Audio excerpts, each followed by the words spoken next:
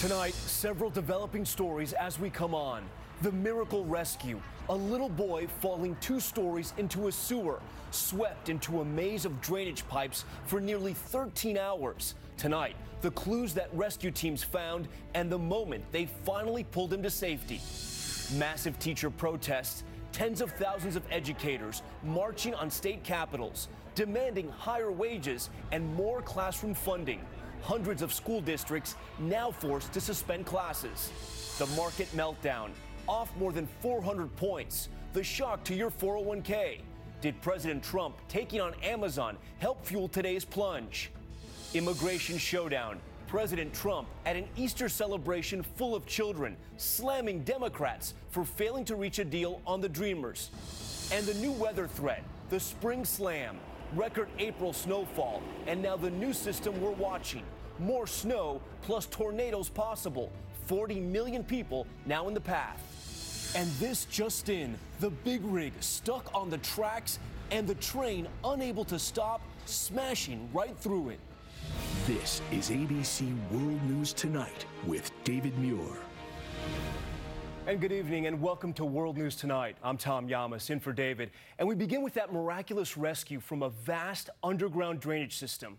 13-year-old Jesse Hernandez plunging 25 feet into fast-moving sewage. Crews spending nearly 13 hours searching in the dark, sending cameras down to look for him.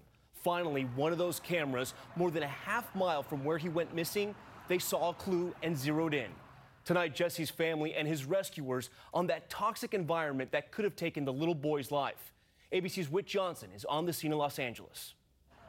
Tonight, the first look up close at the 25-foot hole where a boy plunged into a terrifying ordeal. 13-year-old Jesse Hernandez out celebrating Easter at a park with his family when he wandered off with friends into a restricted area and onto a maintenance vent. In seconds, he was gone. Nobody can find him. Nobody could hear him. Nobody can see him. The boy trapped in the dark in a 4-foot wide pipe like this one, a current of raw sewage moving at 15 miles per hour, snaking under the city of Los Angeles.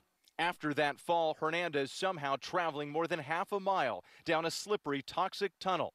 Above ground, a desperate race against time. We did not give up, but I'll be honest, we did not think we would find a viable patient. Crews lowering special floating cameras into sewer hatches. Then a clue. One of the cameras saw some handprints on the sewer, inside the sewer. Inside the pipe? Yeah.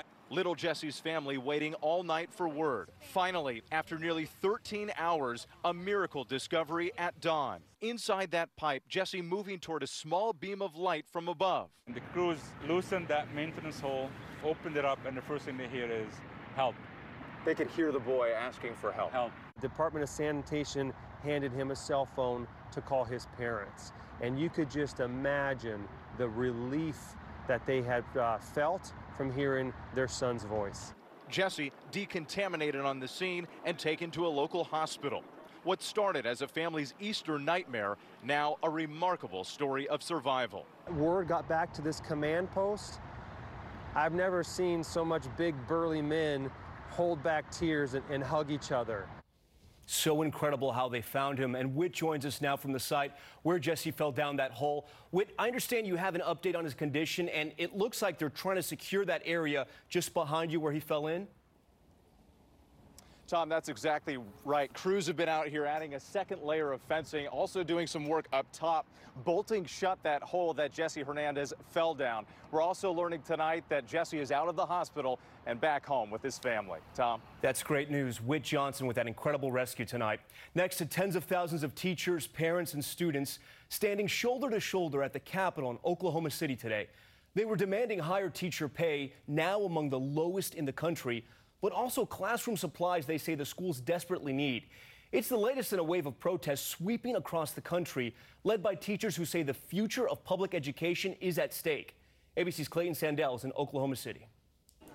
Oklahoma and Kentucky tonight, the latest states joining a red state teacher rebellion.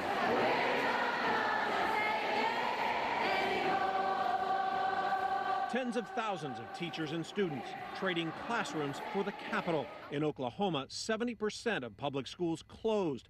Those teachers, along with educators in West Virginia, Arizona, and Kentucky, are riding a growing wave of anger over deep education cuts made by Republican-led legislatures. Oklahoma teachers are demanding about $150 million to fix classrooms and buy new supplies. Duct tape on your books. Yes, duct tape everywhere because the page fell out. Oklahoma teacher salaries are among the worst in the nation. Teresa Mathis works 4 jobs. I teach dance 2 nights a week, and I clean our local theater 3 nights a week. Lawmakers last week approved $50 million for schools and a $6,000 raise for teachers. I hope that they can come up here and say thank you on Monday and go back to the classrooms. But teachers say it's not enough. It's a Band-Aid. Now we need an actual cure because you can only stop the bleeding for so long. Clayton Sandell joins us live from Oklahoma City tonight. And Clayton, we're seeing more teachers in more states starting to protest. Is there a sense of how widespread this could become? Yeah, Tom, the next state threatening to strike is Arizona. Teachers there want a 20% pay hike. Now, the movement we have seen spread from West Virginia to Kentucky to here in Oklahoma, where many schools are already closed tomorrow in anticipation of more walkouts. Tom? Clayton Sandell and those massive teacher protests. All right, Clayton, thank you. Next from the White House, the president doubling down on his attacks on Amazon. And it comes as China is imposing new tariffs on billions of dollars worth of U.S. farm products like pork, apples, and wine, fueling fears of a growing trade war. The stock market then taking a nosedive. Take a look, losing 458 points, nearly 2%. ABC's chief business and economics correspondent Rebecca Jarvis is outside the New York Stock Exchange. Tonight, stocks slammed. Since hitting a record high in January, the Dow now down 11%, meaning in the last 2 months, the typical $100,000 401k has wiped out approximately $10,000 in value. Behind today's drop, the tech tide turning.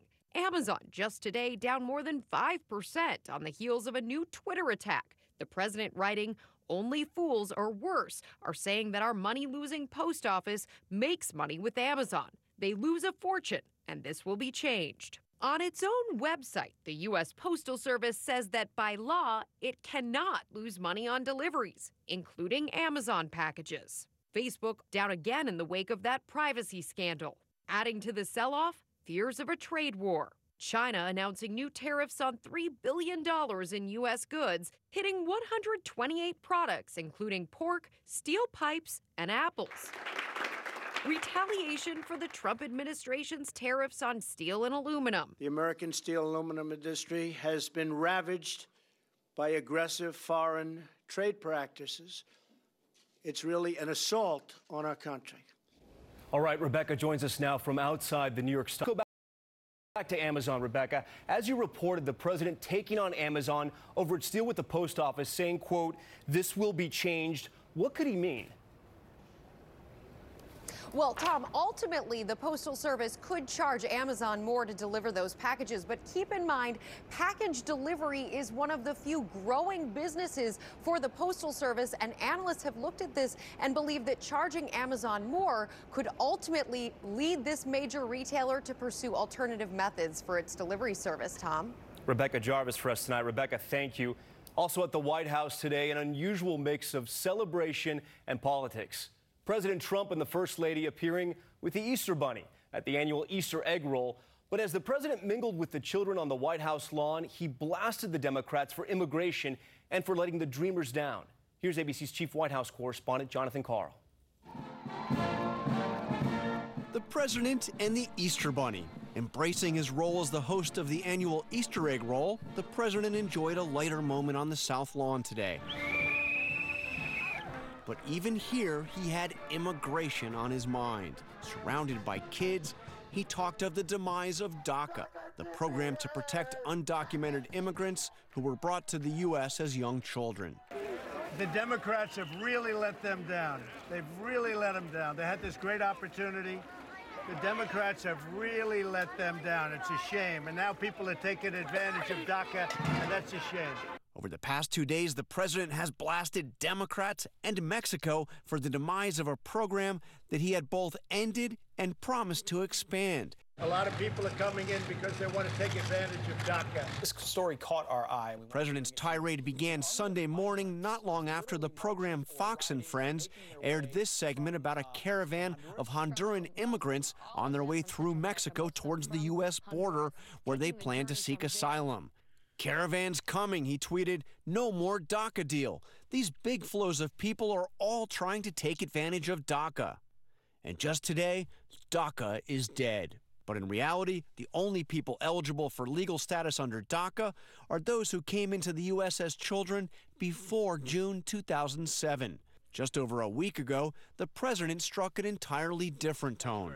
I can tell you this, and I say this to DACA recipients, that the Republicans are with you. Now, with little or no chance of congressional action, the status of some 700,000 Dreamers is up in the air, pending several court cases. Democrats say it is the president who is to blame after rejecting a deal to protect Dreamers in exchange for billions of dollars to build his border wall. And Ohio's Republican governor tweeted, "A true leader preserves and offers hope, doesn't take hope from innocent children who call America home."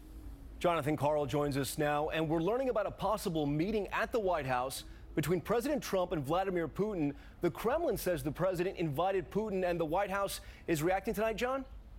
The White House won't say who extended the invitation, but they say that one possible venue for a Trump-Putin meeting would be right here at the White House. Tom? Jonathan Karl for us tonight. John, thank you. Next, the severe weather watch and the winter weather alerts across 9 states tonight, from Montana to Michigan. It comes after a fast-moving storm. Icy roads causing this accident on I-70 in St. Charles, Missouri. And heavy snow postponing today's home opener at Yankee Stadium. Look at that. ABC senior meteorologist Rob Marciano tracking it all. Rob, good evening.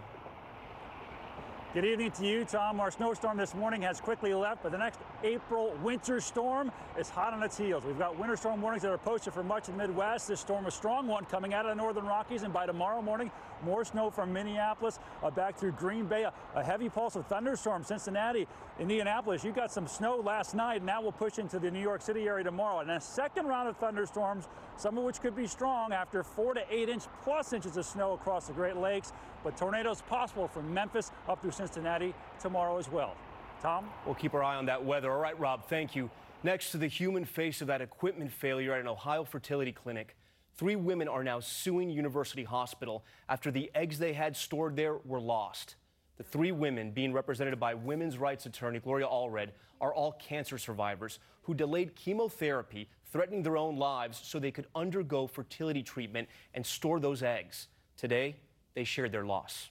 I'm a woman wounded, robbed by cancer of my health and the body that I once knew, and robbed by University Hospitals of my future.